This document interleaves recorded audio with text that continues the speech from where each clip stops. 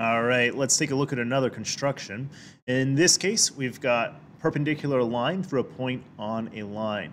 So DeltaMath is a great tool for doing our online constructions. It really simulates what we would do in real life if we were able to use compasses and straight edges to make our circles and lines.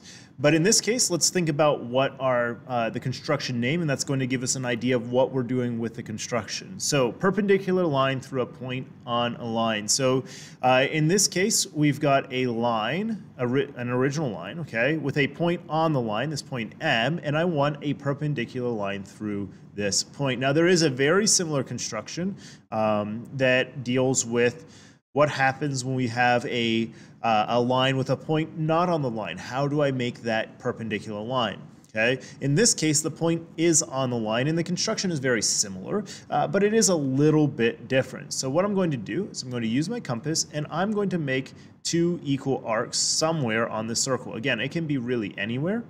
So I'm just going to put them here. Okay, so I'm going to make one mark out here. So that's a radius length, and then I'm going to make another mark out here. Basically, I'm sectioning off a segment of this line, and then all I'm going to do from there is do my perpendicular bisector. So we're going to pretend like this is a segment. I do need to drag this circle out a little bit larger, okay? So you can't keep the circle the same length the entire time. So I'm going to make it a little bit larger, and then we'll keep this distance when we go to both points. So we're going to do one point here, okay? And I'm going to make my arc something like this. And then I'm going to pick it up, drag it over here, make a second arc, something like that. Okay, and I should get my two crossing marks. Notice that the final answer should be exactly one blue line, so we're going to choose our line tool.